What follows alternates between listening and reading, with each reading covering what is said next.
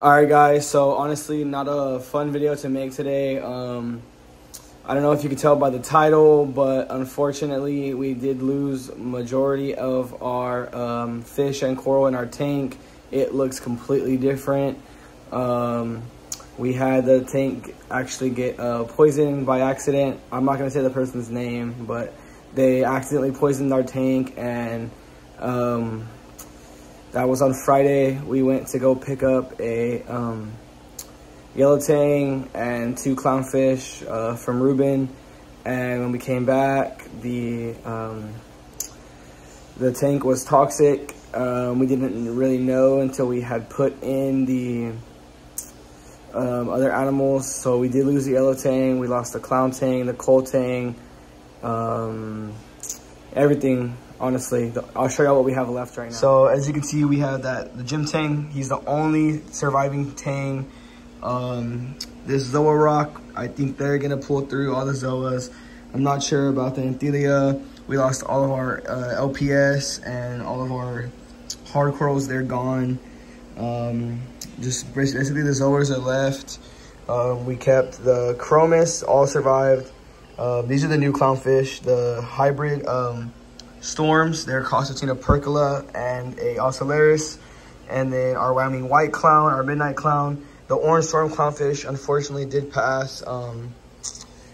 Yeah, it looks pretty gutted, guys. We did a huge water change. I was up till about 4 in the morning on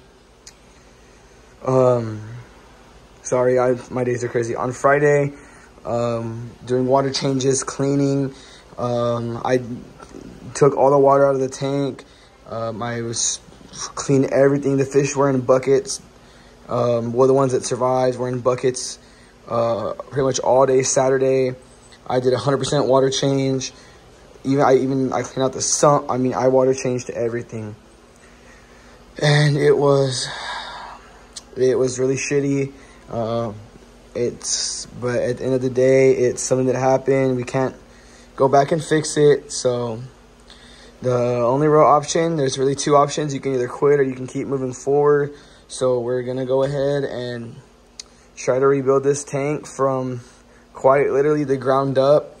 We did plan on filming a video to y'all to give to y'all on Friday. I was gonna drop it on Saturday of us unbagging, I guess you could say, that yellow tang from Biota. He was super cool, and believe it or not, he actually we had him in the like little acclimation box, and he fell out, and he went face to face with the gym tang, and this guy is so gentle, he didn't even care. Everything they say about tang aggression, I have not seen from this dude. He never picked a fight with anyone that we had in here. But I think going forward, I'm going to change a few things, learn a couple lessons from this. But overall, it was a crazy weekend. I think I slept like maybe 6 hours in 3 days just working on this tank. It's still not really complete. But yeah, so I think it was like some bleach or a cleaning chemical got in it, and it just instantly made the water toxic.